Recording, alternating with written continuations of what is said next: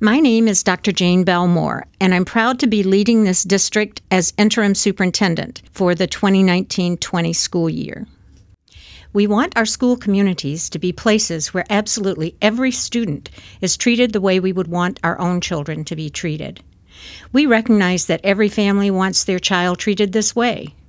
We want our schools to be places where every student feels a true sense of belonging, where their history, identity, and worth is fully recognized.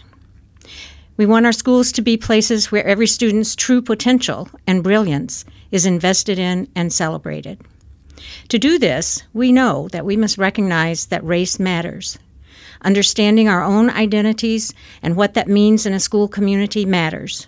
Understanding our students' identities and what that means for them in our school community matters. To do this, we also know that history matters. Deeply understanding how history has impacted our students, their families, and ourselves. Understanding our connectedness, our roots, and our relationships. We are all interconnected. When we talk about our schools being safe and welcoming learning environments, we know that our interconnectedness as human beings is most important. We believe that the safest schools are those that foster a climate of support and respect, and that they instill a sense of community and belonging. Safe schools also happen when we invest in preventing and preparing in the event of an emergency. And here, our focus needs to be on our human actions. This includes training and professional development on important concepts and skills. We are proud of the fact that by the end of Welcome Back, all of our full-time school staff who work with students will be trained in trauma-informed practices and in mandatory reporting of child abuse or neglect, as well as mandatory reporting of threats of school violence. These are incredibly important trainings, and we are proud of the work we've done. We've also strengthened our partnerships with neighboring school districts, the Wisconsin Department of Justice, Dane County Emergency Management Systems, Madison Police and Fire, to name a few partners in this work. These and others, like MTI, have helped us define and refine our training for staff and students on our emergency procedures. A large part of this work is the incorporation of the Standard Response Protocol into our procedures.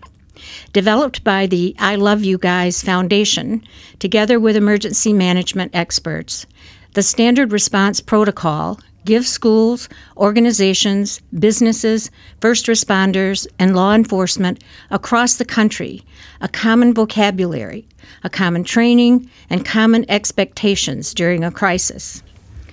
Over the summer, our district safety and security team re-engineered our emergency procedures flip chart to reflect the updates.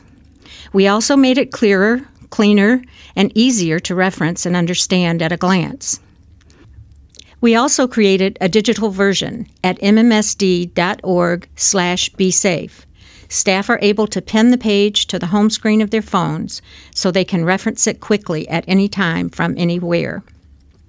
Posters and family handouts explaining the Standard Response Protocol and the drills that schools do throughout the year to practice emergency procedures are arriving in schools and homes.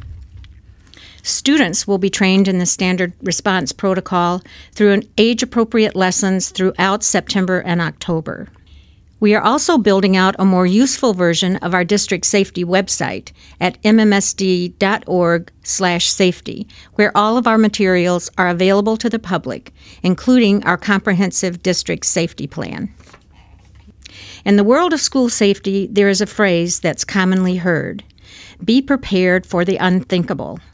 While our schools and communities are generally very safe, we know we must be prepared for the unthinkable.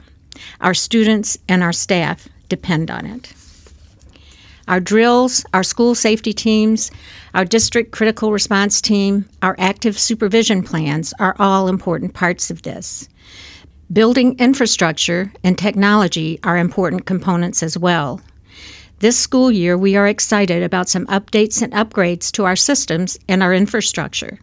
These include electronic keycard access for all classrooms, doors that lock automatically when closed, 450 additional surveillance cameras, particularly in outdoor areas, an updated public address system, and a new voice-over Internet protocol phone system that comes with a powerful suite of emergency notification tools. All of this is important work, and it is work that will continue throughout the school year. All MMSD staff are responsible for student safety. As we kick off the new school year and welcome students back to school, I am reminded of a quote by the late Toni Morrison. "When a child walks in the room, your child or anybody else's child, do your eyes light up?" That's what they're looking for. We believe in your child's brilliance, and we are committed to nurturing the minds and hearts of all of our students.